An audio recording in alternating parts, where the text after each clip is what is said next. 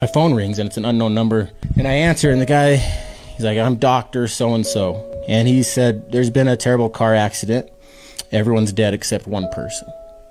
I'm looking at that phone, I'm like,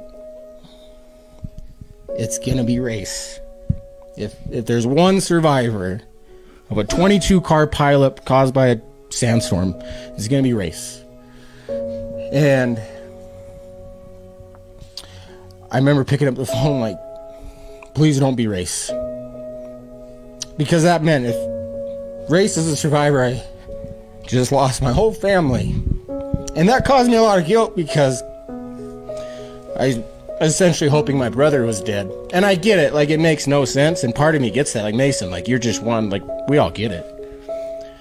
But in a very real sense, like there's a part of me that hates me for that thought. That's something I've had a battle with. So I pick up the phone and